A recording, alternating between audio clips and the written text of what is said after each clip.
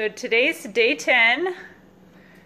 Jesus helped people to walk, and so can you. And this is my daughter making a picture. What are you doing, Savannah?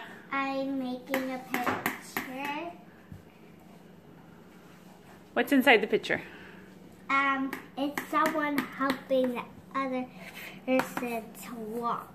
Cool. So you can find these printouts on my website, brightleystreet.com, and the top says, what can I do today to walk in Jesus Christ's footsteps? So the idea is to trace your foot like my son's doing, and then inside the foot, you're going to write the things that you could do to follow Jesus. And don't forget to watch the short little video that the church has every day posted online.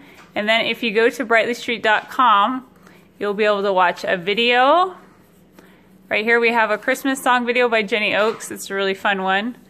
And then there is a Bible video that talks about the topic. And this one I chose was Jesus Heals a Lame Man on the Sabbath. And then I also included the LDS Charities Wheelchair Program video, which is a really neat one. The kids really like to watch that one. And then the printout is right below that. You just click on the image and you can download it. And then for your Advent calendar, I added some markers into our calendar, so you can use those to fill in your printables.